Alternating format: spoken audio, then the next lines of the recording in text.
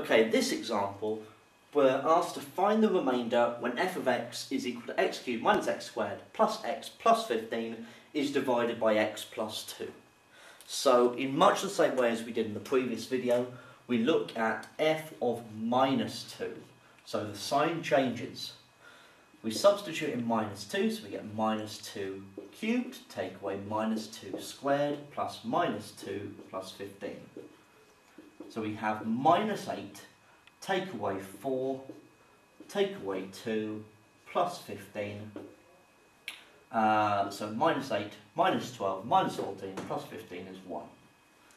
So, our concluding statement must say that therefore, the remainder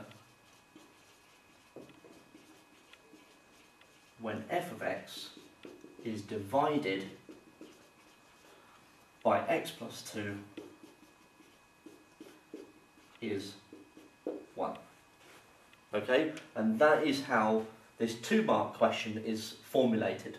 So you plug the value in, you get an answer, get a solution, and then you have a concluding statement, much like it was for the factor theorem.